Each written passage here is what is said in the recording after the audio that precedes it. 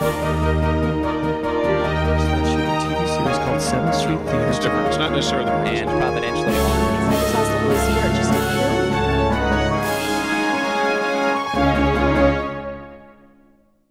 Hello, this is Cheryl Ariaz Wicker with Christian Movie Connect. We are at the NRB convention in Nashville with Phil and Kathleen Cooke. Thank you all both for being with us. Here, yes, awesome. I know you take a very strong leadership role in the Christian broadcasting industry. Yeah.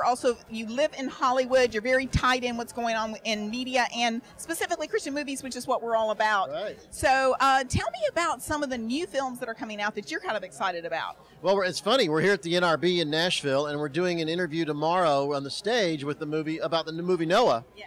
It's been controversial.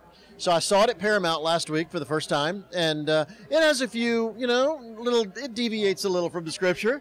So some people are going to be upset. However, my feeling is that doesn't overpower the fact that Paramount Studios is spending $250 million to tell a Bible story through film, which gives us an incredible opportunity to talk about the Noah story with our friends. So I just think they're opening the door to a wonderful opportunity for us to share that story. So I'm behind it. I think it'll be a good thing. So maybe if everyone doesn't necessarily agree with every single thing, it still opens the door to a conversation. Absolutely. And of course, the other big movie coming out right now is Son of God. We were at the Sundance Film Festival last month with Mark Burnett, the producer of that film, and it's the first film in years telling the story of Christ's life, and what a wonderful opportunity again for us to be able to share Christ with a secular audience the way he's presented it. With the Bible series having just come out, people are open to that. It's been done spectacularly.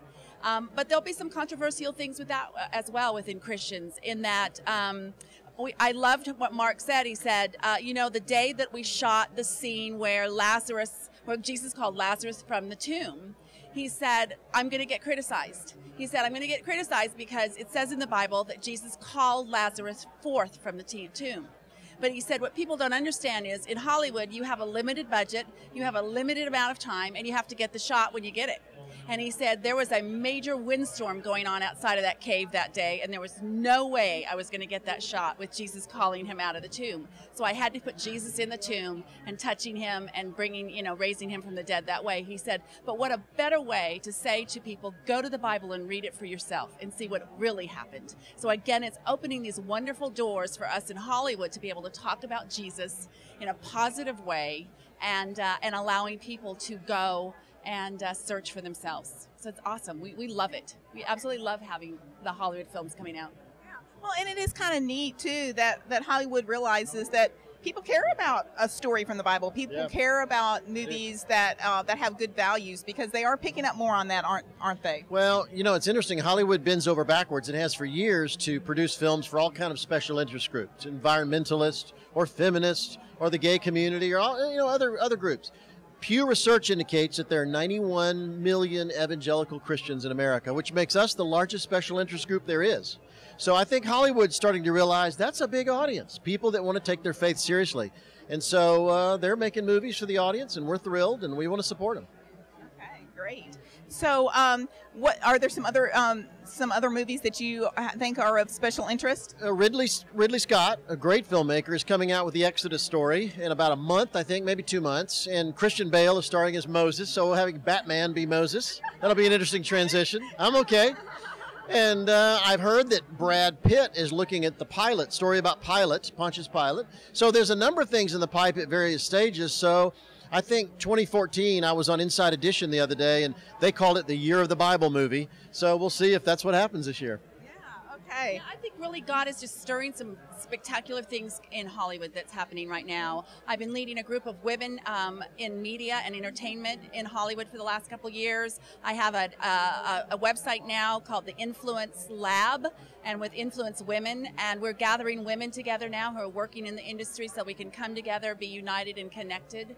And so there's some great things happening with people connecting who are working in Hollywood to make the industry better. Hollywood's a mission field, and there's a lot of people there who need Jesus. And all of us that are working in the business are excited with the opportunity of these things coming out so that we can share the love of Jesus with them. Bottom line. That's great. And there's not a better time for Christians that are working in media right now to get involved and do something. So whether they're doing something in a Christian film or whether they're working in Hollywood and trying to make a difference, really big thing.